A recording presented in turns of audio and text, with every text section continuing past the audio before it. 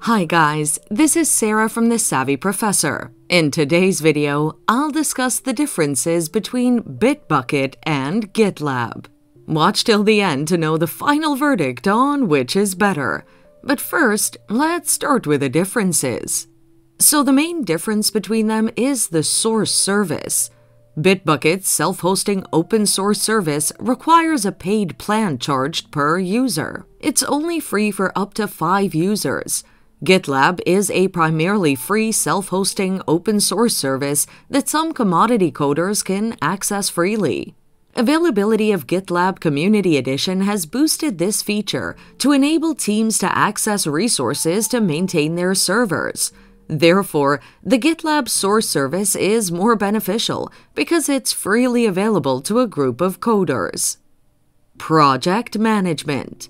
Bitbucket doesn't offer built-in project management tools, but allows you to integrate your work with dedicated tools like Jira and Trello. Jira is widely known for its visibility workflow enhancement across teams.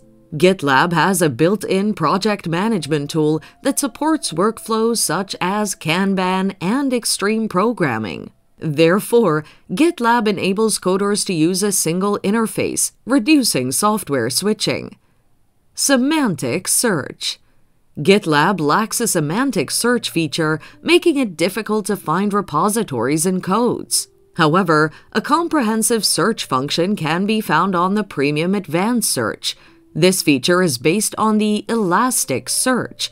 In contrast, Bitbucket has a semantic search, which is highly beneficial, especially if your team has large code bases and many repositories. The semantic search works in a way that not only does it identify and prioritize text definitions, but also performs a code syntax. Therefore, Bitbucket is superior in searching and viewing results accelerated by the semantic function. But do they have any similarities? Yes. Both services offer a public repository, allowing you to discover new codes and identify current tech issues.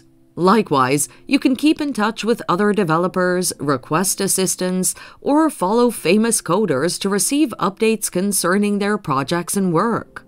To sum up, which is better?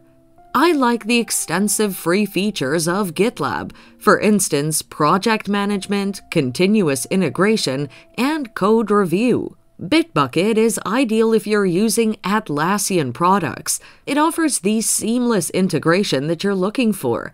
Though both services are reliable, GitLab has an overall upper hand because of the easy nature of working with groups and projects. Feel free to check out the products from the links in our description. Thanks for watching. Till next time.